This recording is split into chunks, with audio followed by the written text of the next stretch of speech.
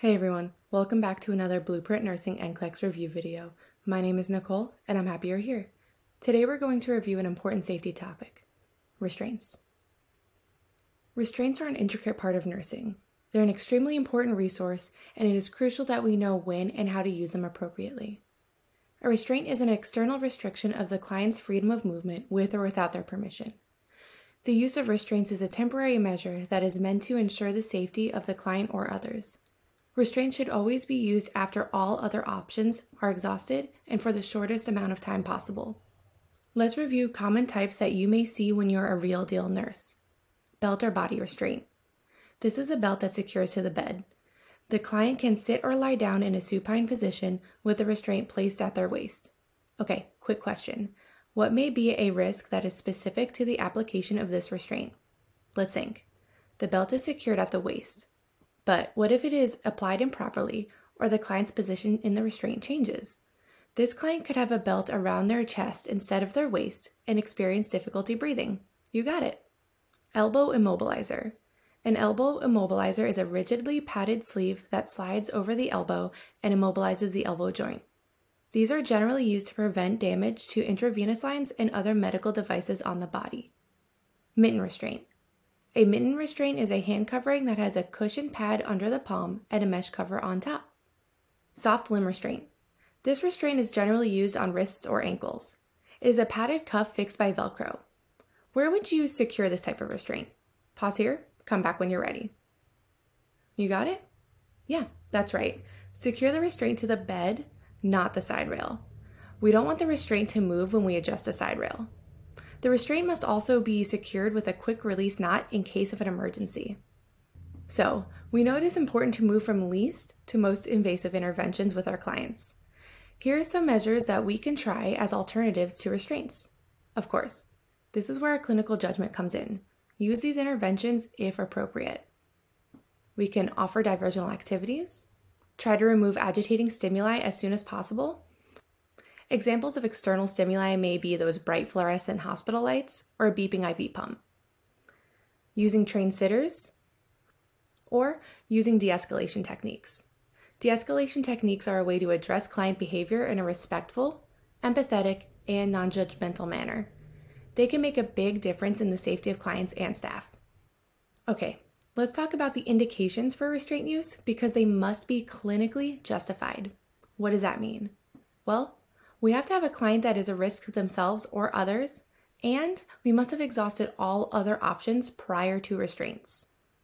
So, we can't put our client who is a fall risk in restraints without trying bed alarms, frequent needs assessments, or a one-to-one sitter first.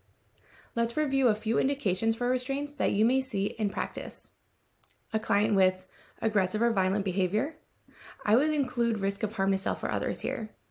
A risk of attempting to remove lines or medical devices, cognitive impairment that leads to unsafe behaviors, and medical procedures that require limited movement.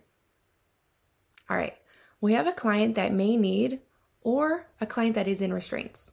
Let's talk about some nursing interventions that are related to restraint use.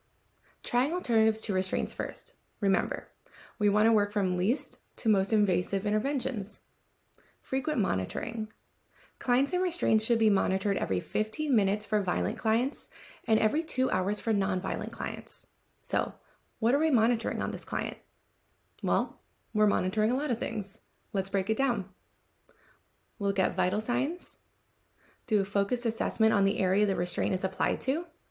This is including integrity of the skin under the restraint, circulation, sensation, and range of motion. The client's personal needs, such as hygiene, elimination, nutrition, and hydration, since these clients can't do this independently. Lastly, we would complete a behavioral assessment to determine the cause and need for restraint. Evaluation of safety interventions. We should always be evaluating the client's response to restraint and if the restraints are still the most appropriate safety measure. Review of facility-specific policies. The provider's orders must be current within the last 24 hours of the restraint application with face-to-face assessment in a timely manner. We also need to document the restraints according to the facility's policies. Create an environment that the client will feel comfortable in. What does a comfortable environment look like to you? Well, We can orient the clients to the environment to make sure they understand their surroundings and provide supportive measures like a comfortable room temperature.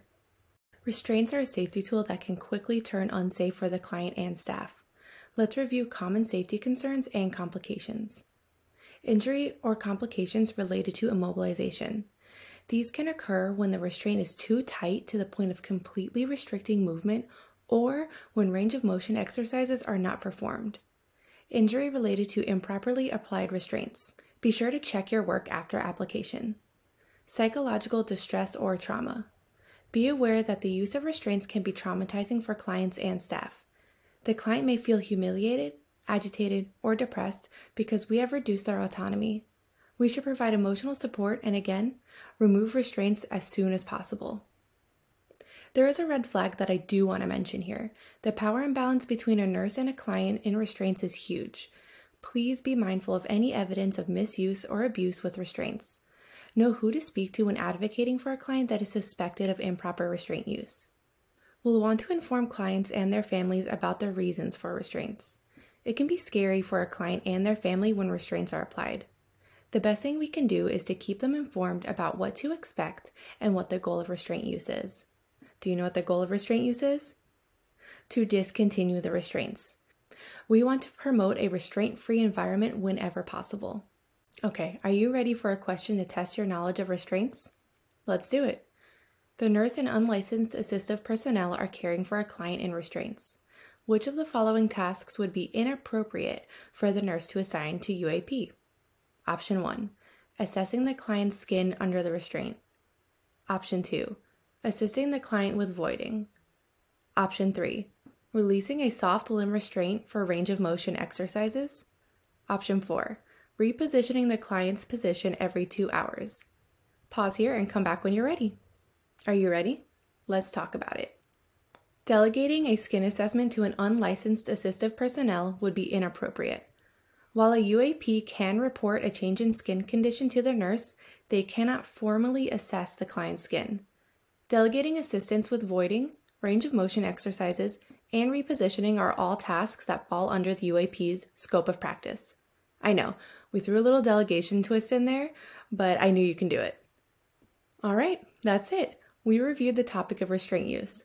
I am so glad you were able to join me. Don't forget to subscribe so you can catch all our videos. Also, check out our self-paced crash course and live study group options. See you next time.